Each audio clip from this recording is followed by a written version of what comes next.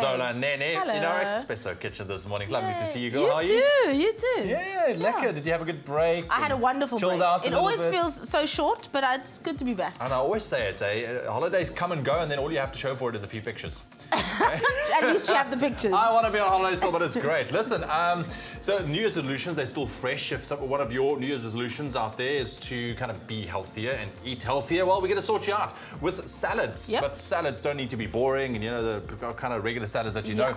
A sassy salad, that's what we're doing in the kitchen today. Everything with sass, yeah. Right, that's sass. our motto for 2017. Yes, everything with sass. Everything with sass. Okay, so we're starting starting. green sass. We're making a green salad, and everyone knows about a green.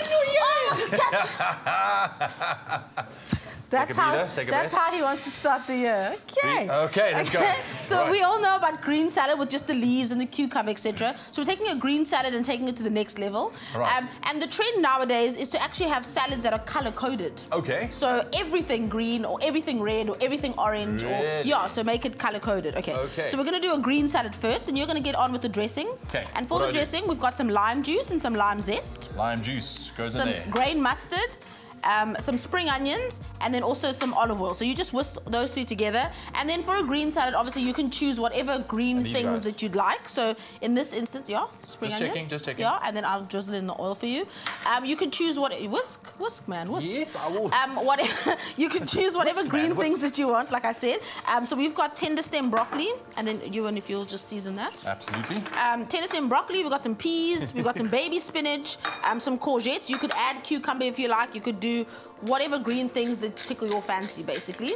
Okay, so once you're done with that salad dressing, we're going to start dressing all our stuff. So we've got some tender stem broccoli. You can have it raw, or you can blanch it. It just makes it a little bit more palatable if you blanch it. Some baby spinach. Right, and then just drizzle a little bit of that into here.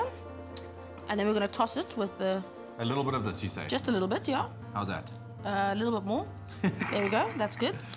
Right. This really does, it looks so fresh, especially I'm a big fan of tender stem broccoli. Is you okay, Darcy? I'm okay. Just a frog in my throat, that's all right. No, I'm good. Right. Okay, so just toss it gently, okay? Then get a really big platter. And the thing about salads is all about the presentation as well. So you want to make it look really delicious. That's the thing, so I'm going to put the rest of the leaves on there. I'm going to put some more courgettes on there. So while you make it look impressive for our green salad, the keyword is salad. The SMS that to 33728 if you want to get your hands on this beautiful green salad that Zola's getting going here. Oh, yes. Perfect to stick to your New Year's resolutions if you want to be more healthy. Great addition with a tender stem broccoli there as well. Absolutely, yeah. And you know, you like broccoli, and everyone seems to be eating more broccoli and more It's high in fiber. that type of thing. It's great for the midsection, you know. Oh, is it? Yes. Okay, I'll have some more of that then. Okay, so then some fennel. We've got some fennel here, some baby fennel. You can leave it out. You can add extra spring onion if you like. And then I love, okay, so you do goat's cheese. Just crumble it over the salad there. Oh, just and I love a bit of avo in my salad. My hands are clean. Yeah, so I'm just going to scoop little bits out.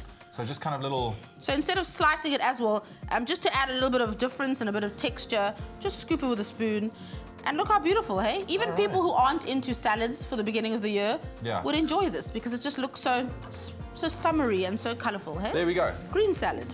Just like that. Absolutely love that. It's very cool. And like you say, the trend now is to colour code your salads. Colour coded, and look at that. It's a beautiful plate of greenness. Beautiful plate of green with a pop of white. Come on, we're going to give it a little bit. With a pop of white, yes. The keyword is salad. Is that to 33728, and you could be making this beautiful salad yourself. A little bit later, Zola's going to show us how to make a red salad. Oh, yes. Which is going to be equally interesting. It's all about sassy salads and a Feel Good breakfast show this morning.